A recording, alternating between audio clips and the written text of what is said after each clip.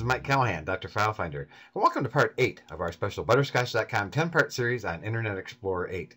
Now in this segment I'm going to take a quick look at the improved favorites function in Internet Explorer 8. They have it running across here, the favorites bar, and a few other browsers like Firefox, it's called the bookmark bar. But this favorites bar is vastly improved. In earlier segments, you saw that we could put web slices here. You can see there's an update in traffic for Gallatin, Tennessee.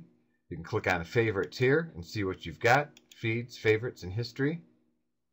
You can also take and do a quick add. So for example, say we want to add Butterscotch.com as a favorite, a wise choice. Just click right here on this little star that's got the green arrow on it, add to favorites bar, click, and there it is, added to our favorites. Another thing you can do is add an RSS feed. So we'll click on the RSS feeds link, go here and say I want to see all the episodes of the A-list with Amber Mack. I can click right here on the little star with the green plus button. Ask me if I want to subscribe. I subscribe. And now if we look in our favorites list under feeds, there it is, the A-list.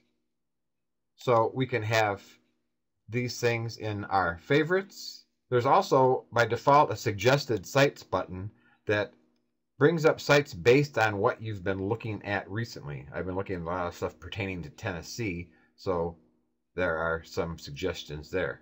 If you're in the favorites bar and you right click, you can go down here, you can customize the width so that, for example, I can do icons only, which gives me a lot more room.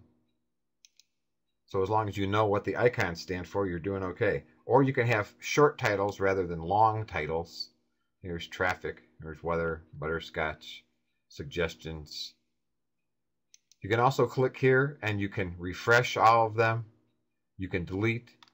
So this is the favorites function in Internet Explorer 8, and that concludes part 8.